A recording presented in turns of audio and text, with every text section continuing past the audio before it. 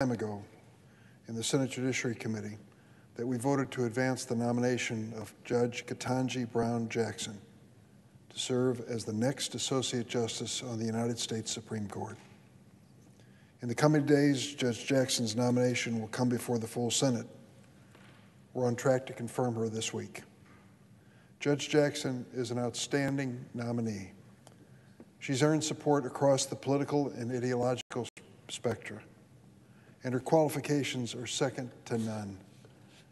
Most importantly, Judge Jackson's record on the bench is one of even-handedness, impartiality, and independence. Despite this, not a single Republican on the Judiciary Committee would vote in favor of her nomination. I'm disappointed, not surprised, but disappointed. As a result, Judge Jackson will be the first Supreme Court nominee in the modern era to require a discharge from the Judiciary Committee.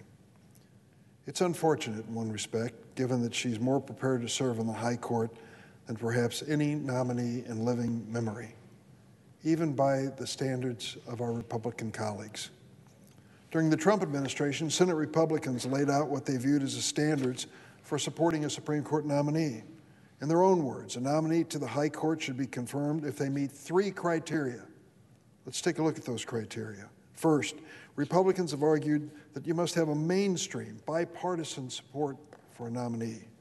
For instance, speaking out about then Judge Gorsuch, the senior senator from Texas said Gorsuch was, quote, a mainstream nominee unanimously supported by Democrats in the past. Well, lucky for them, Judge Jackson is well within that judicial mainstream, and she has the receipts to show it. Judge Jackson is supported by multiple federal judges appointed by Republican presidents, including Judge Thomas Griffith, Judge Michael Luttig, and Judge Bruce Selya. She is supported by dozens of conservative lawyers, former Secretary of Homeland Security Michael Chertoff, Deputy Attorney General Donald Ayer, former Solicitor General Charles Freed. She's broad support from law enforcement organizations and former prosecutors. They keep saying, oh, she's soft on crime. She has the endorsement of the largest police organization in America, Fraternal Order of Police, and the International Association of Chiefs of Police, and 87 former assistant U.S. attorneys who have prosecuted a range of criminal offenses here in the District of Columbia. Soft on crime? The prosecutors don't think so. And like Judge Gorsuch, Judge Jackson has been unanimously supported by Senate Republicans, especially since she was confirmed unanimously by the Senate not once but twice to be a member of the U.S. Sentencing Commission and a district court judge. In short, Judge Jackson has mainstream bipartisan support right here in the Senate over and over again. The second standard laid out by the Republicans during the Trump administration is that a Supreme Court nominee must have exceptional legal credentials. We went for 4 straight days. She faced 24 hours of questioning, 24 hours. Question after question after question, written questions, oral questions, over and over. How many questioned her qualifications to be on the Supreme Court? None, not one. In 2018, for instance, the Republican leader called then Judge Kavanaugh, quote, an absolute all-star, specifically mentioning he was Yale undergrad, Yale law, impeccable credentials. Judge Jackson passes that same test. She clerked at every level of the federal judiciary. I can tell you as a lawyer that to be a clerk for any judge is a great honor and distinction. To be a clerk at all 3 levels of the federal court, including the Supreme Court, is extraordinary. It just hardly ever occurs. It did with Judge Jackson. She served as a federal public defender, staff attorney, and a commissioner on the Sentencing Commission, lawyer in private practice. Her resume is absolutely star-studded in terms of legal experience. And for almost a decade, she served on the federal bench, handling some 1,100 matters, issuing 600 written opinions. Do you want to know what she thinks about an issue, how she thinks about an issue? Just read the written opinions on every type of legal issue imaginable that came before her. Altogether, Judge Jackson meets, if not exceeds, the qualifications of previous nominees, and the Senate Republicans have enthusiastically supported them. They should support her. The third and final standard Republicans have articulated for supporting a Supreme Court nominee is they must have a judicial record and a reputation of even-handedness. In 2020, for instance, the Republican leader highlighted then-Judge Amy Coney Barrett's, quote, open-minded judicial temperament, Amy Coney Barrett. Well, by the very same metric, Judge Jackson easily passes muster. Her record on the bench is clearly one of impartiality and independence. She's ruled for and against the presidents of both political parties. She's ruled for prosecutors and ruled for criminal defendants. She's ruled for employers and employees. In her nearly 10 years on the bench, Judge Jackson has displayed no political or ideological favoritism. Some people on the far left are upset that she isn't more of an advocate for their point of view. She takes a balanced approach to it. She's never allowed her personal views to influence any outcome, and she's been a model of judicial restraint. She's been guided by precedent, by fidelity to the rule of law, and an unyielding belief that the Constitution must work for all Americans. I was listening when Senator McConnell came to the floor and announced that he would not vote for her. The number one reason, she wouldn't take a position on packing the court. Packing the court. That's a question about changing the composition of the Supreme Court, the number of Supreme Court justices.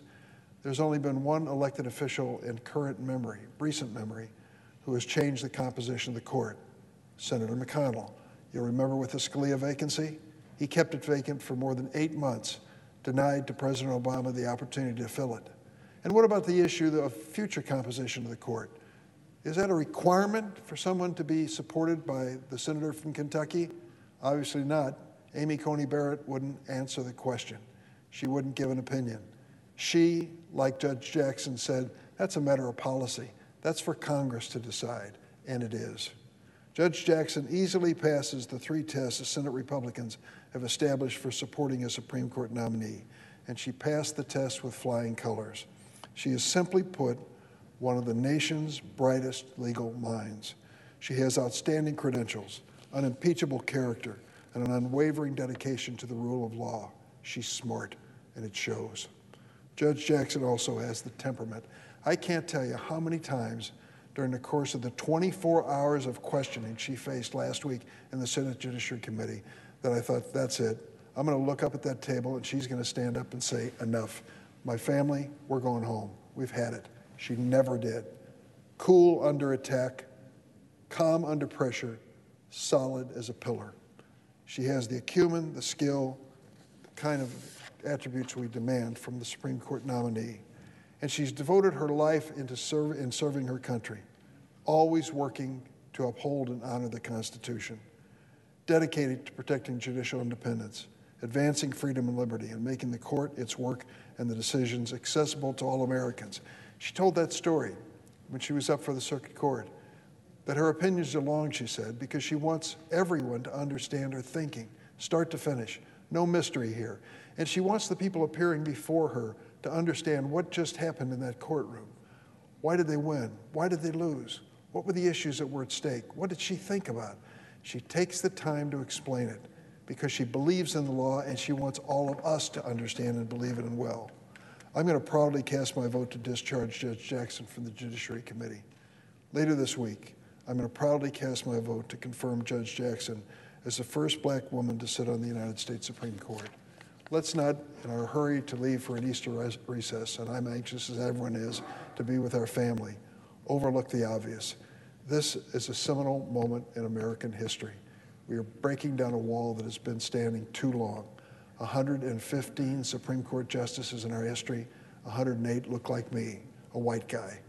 The others representing women, representing Latinas, and others, they're of course very important in history. This is too.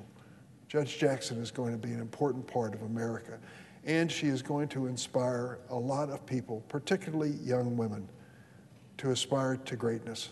She was discouraged, if you'll remember her testimony, went up to Harvard, toured it during a national debate team appearance. She liked it so much, she went back to her high school counselor in Florida and said, I think I'm going to apply for Harvard. The counselor said, listen, honey, don't do that. You're going to be so disappointed. Let's think about some other choices for you. She did it anyway. She was accepted and went up there, knees shaking, wondering if she could cut it. She not only cut it, she set records in terms of achievement, particularly for a person with her background. Her dad worked as a school teacher, went to law school, convinced her that law was the future for her as well. She told so many wonderful stories about her family. This is an exceptional woman. She's lived an extraordinary life. She has a beautiful family. She's written a record we can all be proud of. Let's discharge this nomination from the Judiciary Committee and bring it to the floor this week. Let's make history, the right kind of history for America. I yield the floor. Suggest the absence of quorum. The clerk will call the roll. Ms. Baldwin. Madam President, I've been asked to withhold the request. I ask consent the quorum call be suspended. Without objection.